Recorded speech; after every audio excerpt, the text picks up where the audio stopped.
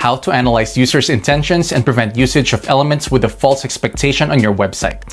How to determine which page elements attract the most attention and which are most distracting.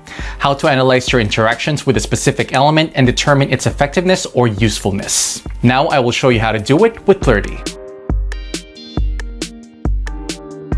Analyzing the website's usability, you should start by investigating all important blocks and elements on the pages, such as website search, buttons or links, website menus, breadcrumbs, filters, and others. For this, open the Plerdy heatmap report on the relevant page.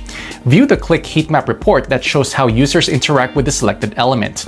Determine which page elements gets the majority of the first clicks. This means that users right after entering the page find it the most interesting or noticeable. The analysis of this data shows the main focus of the page. If users interact with a particular type of unclickable photos or text, you have two options. Improve the page to make the element dynamic or help users understand that the element is unclickable. Use the Mousehole report.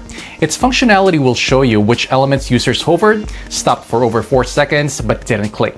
Such analysis is useful to determine the element that makes users hesitate. Use Plerdy's capabilities for tracking user behavior with dynamic elements.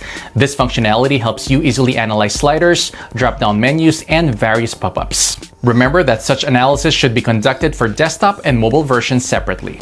For more illustrative analysis, you can also track your visitors' behavior with Plerdy session recordings. If you want to track and compare user interactions for different periods, you can configure an event in Plerdy's admin dashboard. It will automatically transfer all data on clicks and pages to Google Analytics. Note that once you have installed Plerdy script on your website, the tool will start collecting information on user behavior. It stores all information from the first moment.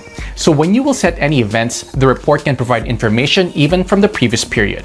Besides the events in Plerdy's admin dashboard, you're also able to see overall statistics for each of your website page's performance. And all of this is just a smart part of CRO&UX online marketing platform Plerdy, which currently possesses more than 100 features. Set it up in just a few minutes by inserting a single script in your website before closing tag or with Google Tag Manager. Try Plerdy for free today. Track, analyze, and make your visitors convert into buyers.